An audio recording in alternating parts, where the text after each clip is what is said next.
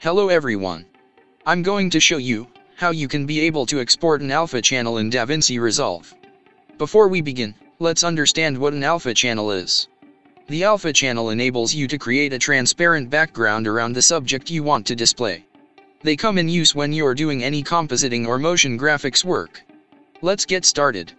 As you can see here, I've already imported one green screen clip in my timeline, and also, I've removed the green screen from the clip. If you don't know how to remove the green screen from the clip, then in one of my previous videos, I showed you how to remove green screen in DaVinci Resolve.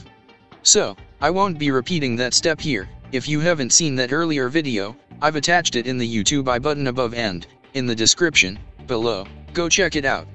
Let's come back to the video.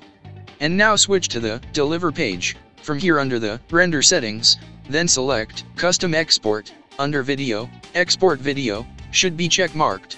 Then go to the Format menu and choose QuickTime. And now under the codec, choose Apple ProRes, and under Type, choose Apple ProRes 4444, because that's the option that will provide you with ability to add the alpha channel. Here I have two more alternatives to these settings. Here are those.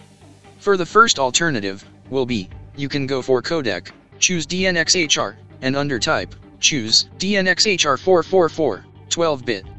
For the second alternative, will be, you can go for codec, choose GoPro CineForm, and under Type, choose RGB 16-bit. Make sure you check mark this Export Alpha checkbox.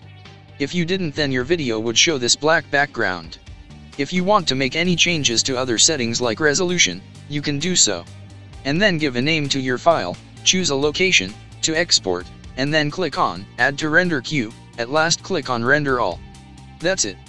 At the end, above all these settings that I've just mentioned in this video, I just wanted to add one last thing, is that the Apple ProRes created the smallest file size by far than other alternative settings. If you found this video useful, please like and subscribe. Happy editing!